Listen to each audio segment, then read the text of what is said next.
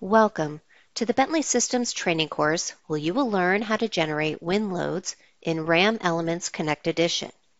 The wind load generator in RAM Elements can generate wind load pressures for enclosed, partially enclosed, and open structures according to the ASCE 7 main wind force resisting system.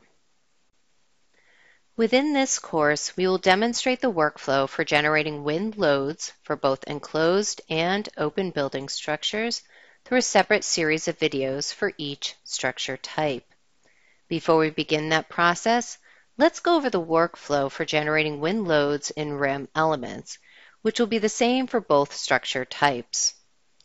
The first step in generating wind loads in RAM Elements is to create the relevant wind load definitions that will be applicable to your structure. Through the wind definition, you will provide RAM Elements with all of the relevant code parameters that it needs in order to calculate the design wind pressures. Next, you will apply the wind loads to the structure using your wind definition that you previously created. Finally, you will be able to review your wind load configuration and calculations through the wind load reports that are available within the program. RAM Elements uses the ASCE 716, Chapter 26 and 27 to calculate the design wind pressures for building structures. Since all wind calculations closely follow the code requirements, it is recommended that you are familiar with the ASCE 7 and have access to the code while creating your wind definitions to ensure that all parameters are set appropriately and to ensure that all pressure types and wind directions are accounted for. We will now turn our attention to the open building structure that was supplied with this training. As you can see, all of the structural geometry and properties have already been defined in this model, and we are now ready to generate and apply the main wind force resisting system loads. Before we do that, let's first discuss the relevant code parameters and the wind load cases that we will use throughout this series of videos.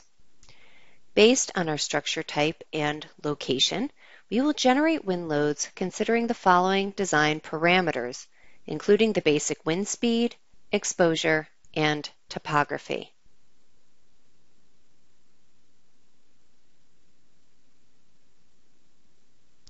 Next, based on our structure type, which for this example is an open structure with a gable roof system, we will consider the following wind directions and cases in the final design.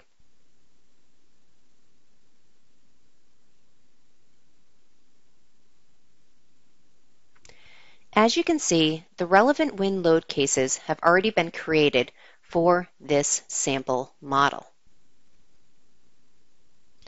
Throughout this series of videos, we will generate and apply wind loads for the open structure for one of the wind load cases in each direction, both the X and the Z direction.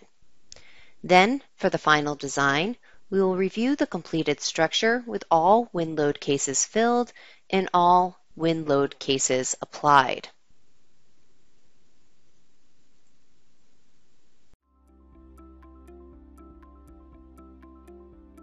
If you found this video helpful, please give it a like. If you want to see more such series, consider subscribing to our channel. Thank you, and see you next time.